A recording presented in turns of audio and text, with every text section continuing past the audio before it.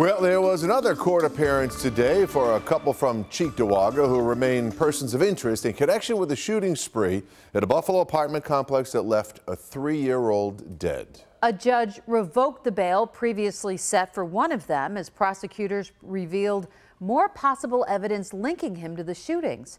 Here's Channel 2's Dave McKinley. At a hearing in Cheektowaga Town Court, a judge ruled there was enough reasonable cause to hold 22-year-old Daquan Richardson and 25-year-old John A. Robinson on suspicion of felony crimes. The two were charged with possession of illegal drugs and weapons.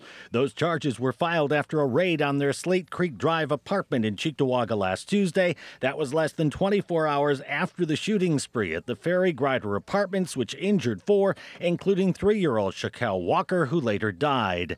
The prosecutor also revealed more about a semi-automatic rifle seized from the apartment and a potential link to the shootings. The 223 fired cartridge cases at the scene of that shooting appear to be the same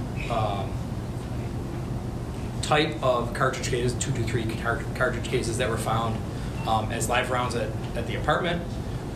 Specifically, they have the same head markings, the same primer composition, they're made from the same material. There were some members of that little boy's family present in the courtroom today, and at times they did struggle to keep their composure.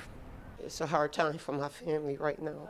We just had tremendous loss. Shaquille Walker's great-grandmother spoke to reporters after the hearing. I don't want to be so cruel, but I think they deserve everything.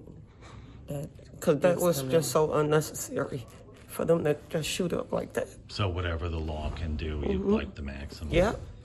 I hope they never be able to walk the streets again. Dave McKinley, Channel 2 News.